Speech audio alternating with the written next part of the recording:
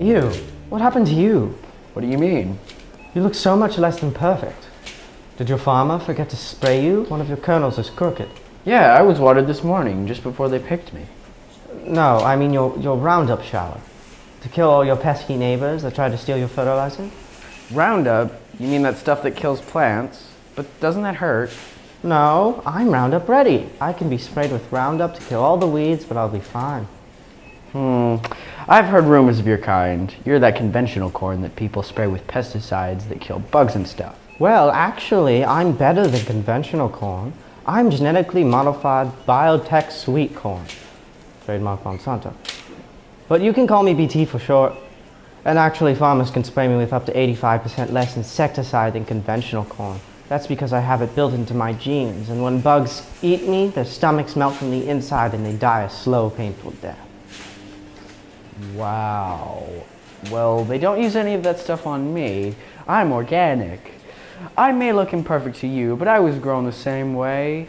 Corn has been grown for over 5,000 years, naturally. So I don't understand, BT. If you weren't made by nature, then how were you made? Well, I started off as a seed. My father was a corn and my mom was a bacteria called Bacillus thuringiensis, or BT. That's where I get my nickname and my ability to make insects' stomachs explode. Whoa. But what will happen to the humans who eat you? I was engineered to kill the insects. The bacteria won't harm people. Are you sure? I read a study where the bacteria was found in the bloodstreams of people who ate BT corn that had been fed to livestock. Well, even if that's true, it doesn't necessarily mean it's bad for them. Bacteria and viruses enter human bodies all the time, and humans even use the viruses to make vaccines.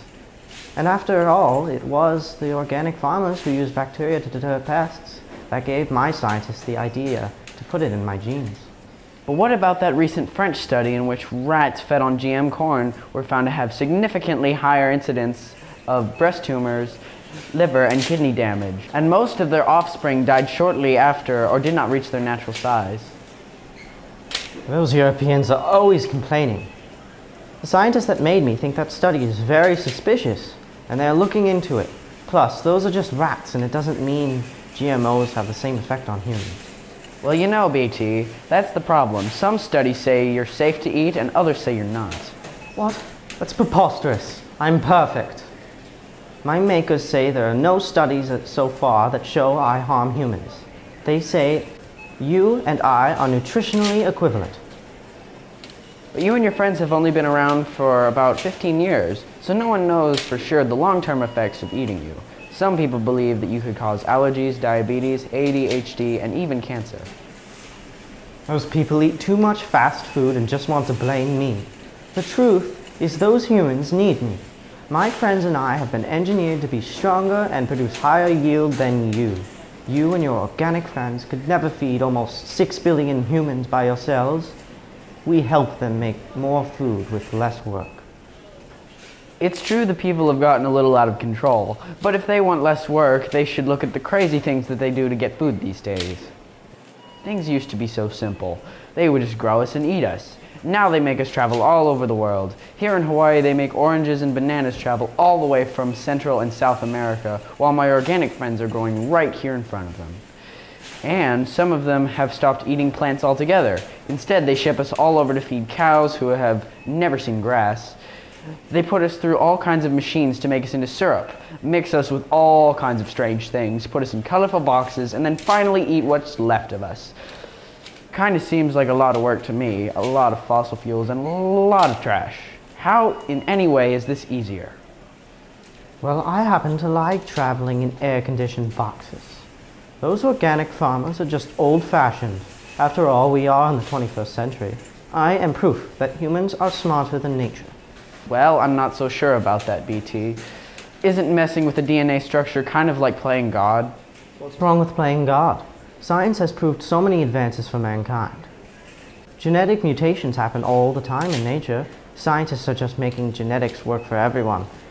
If we don't take risks, we will never solve any of the world's problems. Haven't you ever seen Jurassic Park? I think it makes sense to let nature be nature. But one thing I do know for sure is that when I'm taking my morning Roundup shower, I never have any weeds bothering me. Well, if you're so Roundup ready, doesn't that make farmers want to spray you with more Roundup? I guess, but there hasn't been a problem with that so far.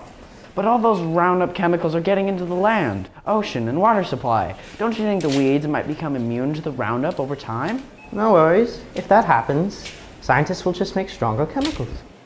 Well, then the weeds will just keep getting stronger and eventually become super weeds.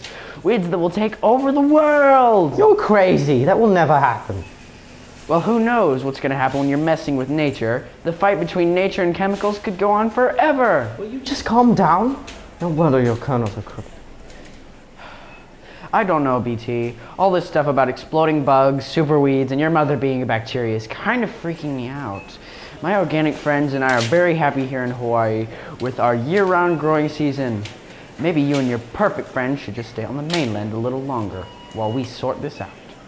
Well, actually, Organic, my GMO friends are already growing in Hawaii on over 40,000 acres of land owned by biotech companies. We like your year-round growing season, and your isolated location is perfect for testing out the effects of my new friends. Let me introduce you to one now. In fact, he was born here. This is my best friend, GM Papaya. Tell us about yourself, Papaya. Oh, please call me Papa. Well, as you probably heard, I'm very resistant to the dreaded papaya ring spot virus that's been killing many of the local papayas. It's quite a success on our part, don't you think? Brilliant! You're an image of complete health. Yeah, I've heard about you. You're the type of papaya that contaminated most of Hawaii's papaya population. Well, yeah, you know, I have so many seeds to keep track of. And who cares if I misplace a few in other gardens? Well, some people don't want to eat GMO papayas, and it's not just you misplacing your seeds. You are also cross-pollinating with organic papayas. Well, what can I say? I'm a popular guy. In fact, I was just off to meet some lady papayas. They're organic. Gotta roll. This all sounds a little out of control, BT. It seems like you and me disagree on a lot of things, and I'm kind of afraid to be such close neighbors with you and your friends. Shouldn't there be someone to make sure that it's safe for you to live by me and for people to eat you? Well, yes, there is. They're called the Food and Drug Administration, or FDA. But they are kind of busy regulating all the other stuff they have to regulate, like food, bottled water, prescription drugs, and stuff. So they decided that the scientists that made me should be the ones to make sure I'm safe. But wait a minute. Doesn't it seem weird that biotech companies are regulating their own GMO products? I doubt that they will make any regulations that go against what they're doing. I think the biotech scientists know more than the average human. Why scare them for no reason? Excuse me, I need to get this. Hello? Hi, Uncle. Yes, I'm here. Come on up. Who was that? It's my Uncle G.E. Korn from Molokai. He's part of the genetic seed crop there. Seed crop? What's that? Well, actually, here in Hawaii, my GMO corn aunties, uncles, cousins, and I are mostly used for our seeds. We get shipped to other parts of the world to test labs for seed experimentation and other stuff like that. What? You let them experiment with your seeds? And people here don't even get to eat you? But I thought that's what we were for. Hey, Uncle, what took you so long? I got caught up in one of those anti-GMO protests. Well, since you're organic, buddy, it looks simply horrifying. It's not my buddy. Well, Organic, it's nice to meet you. Let me tell you something about our family.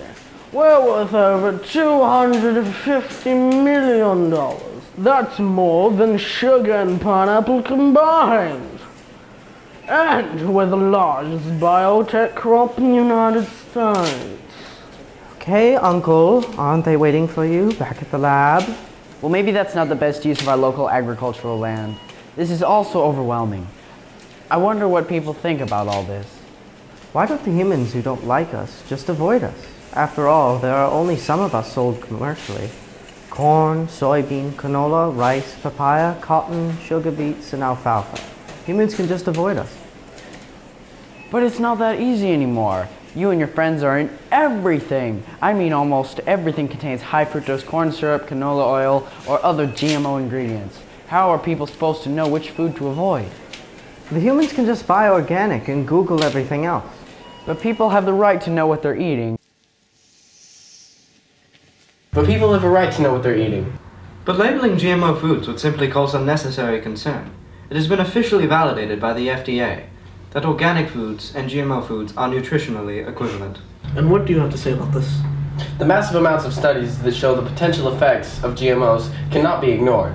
By labeling GMO foods, people can decide for themselves and end all of this controversy. And this concludes our GMO debate. Thank you for watching Channel 9001 News.